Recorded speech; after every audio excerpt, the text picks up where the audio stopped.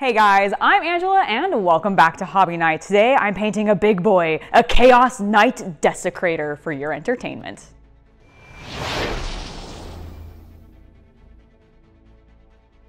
I have been sitting on this Chaos Knight box for quite some time, basically ever since it came out, and this week I want to paint up something big and chonky and armored, and this is the largest thing that I have that I can paint from Warhammer 40k that fits that requirement. So that's what we're going to be working on today. However, I have a specific goal in mind, two specific goals actually in mind. The first one is I just want to get this guy table ready today. So that's going to be our main focus. But the other focus is about the color scheme and the narrative behind this particular knight. Because you see, I already have an Imperial Knight force, and I want to add to that, and I'm going to make this Chaos Knight fit that same aesthetic. Make it look like he is in the process of falling to chaos, corrupted by maybe the Death Guard that my knights are standing up against next to, and I think it's going to be fun. So without further ado, let's go ahead and get this model primed up and head to the hobby desk to get painting on this project.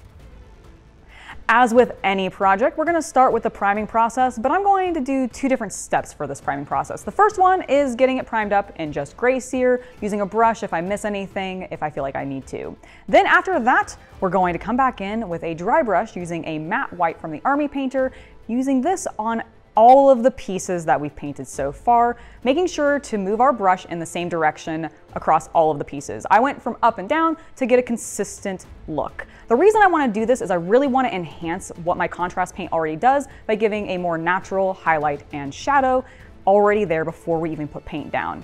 After that, it's time to actually get to putting some color onto this model, and the first color we're going to be using is Rattling Grime. I decided because this guy is supposed to be falling to chaos, instead of using Basilicanum Gray like I had done previously on my Imperial Knights, I was going to use Rattling Grime, which is a little bit dirtier looking, and I have to say I'm very pleased with this look. I'm putting this on the majority of the model. It's going on his legs, the underside of the chassis, a lot of the weapons. Really the only thing that's not getting this color are going to be the armor panels that go on his shoulders and his legs.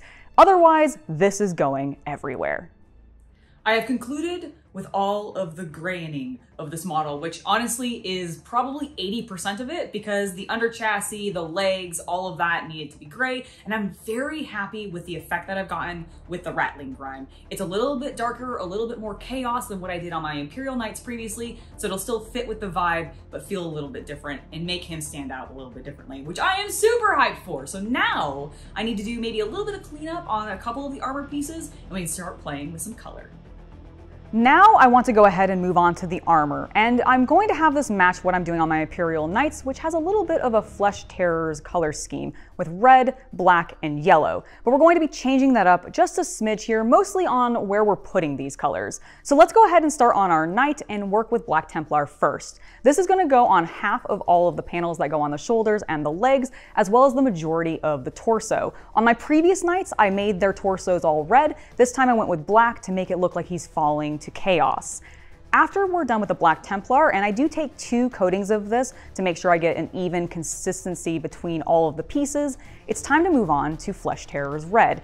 This is one of my all-time favorite red color tones, and this instance is no exception. I love what this does on the armor. We're going to be doing this on the other half of all those armor pieces we just painted, focusing some of this on the chest and face area of the torso, as well as putting this a little bit more onto the weapons, especially that gun arm. Once the red is done, we need to turn our focus to the trim. And for this, I am still going to be going with a gold, but I'm going to be using my new favorite yellow, Ironjawz yellow, instead of Iyanden, which I used previously on my Imperial Knights. Again, this is a subtle difference, but I do feel like it makes him look a little bit more chaosy. This takes a little bit of time. I want to be careful while applying this yellow down because I really don't want it to overspill onto the red or black too much because it could dry and get some weird, interesting colors that I don't want on the model. So I do take my time on this. Once it's done, however, I want to come back in with a Reikland's Fleshshade wash over top all of the yellow, as well as the red that I've already painted. This is going to, one, help unify them, make them look a little bit grittier and dirtier, and also make the yellow look a little less yellow and more gold, which is exactly what I'm wanting.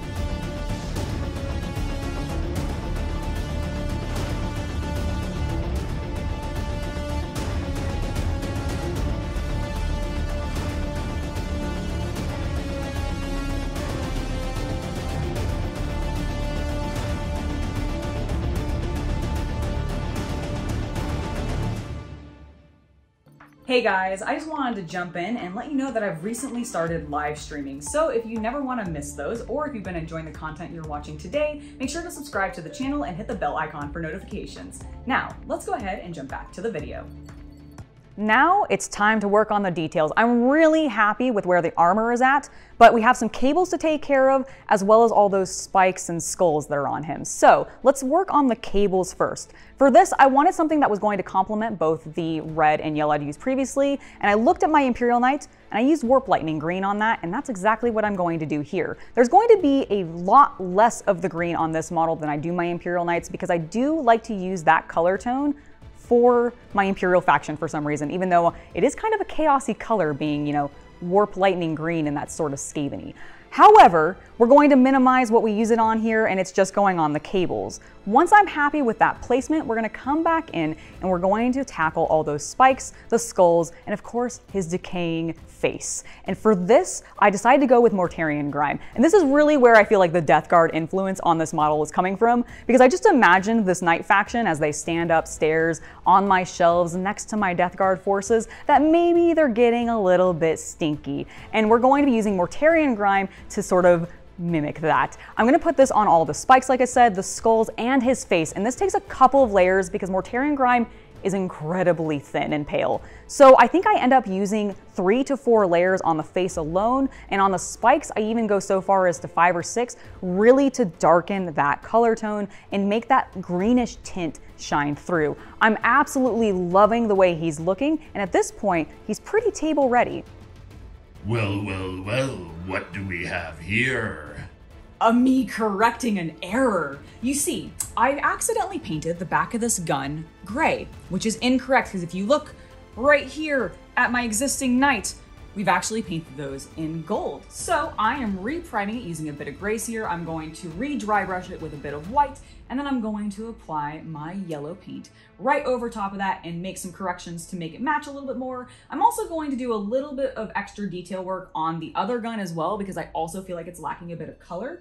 So on the chain, I guess it's not a gun, it's a chainsaw. You know, close enough. Close enough. It's his other weapon. So I'm going to make this little box here. I'm going to paint it black. I'm going to put a little bit of red on these tanks. And I might do something with these panels here. I haven't fully decided, but I think this also needs a bit more color. So we're going to work on that next.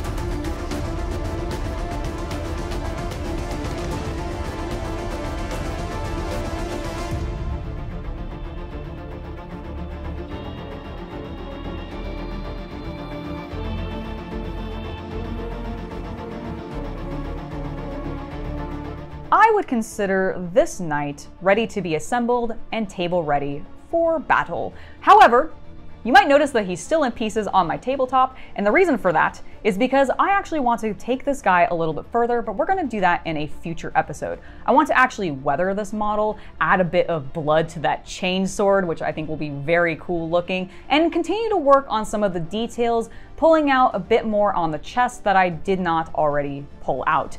I think this is going to end up making him look really cool, and it's going to push my skills even further, which weathering is not something I've played around much with. I got some weathering powders from Tamiya. I may even get some streaking grime. I haven't fully decided, but this is a new realm of the hobby that I am very excited to jump into, so I hope you are looking forward to that. In the meantime, I do want to go ahead and wrap this episode up by thanking my patrons. Without your guys' support, we would not be doing this, so thank you very much for everything that you do for us. I have been Angela, and I hope you have a wonderful hobby night.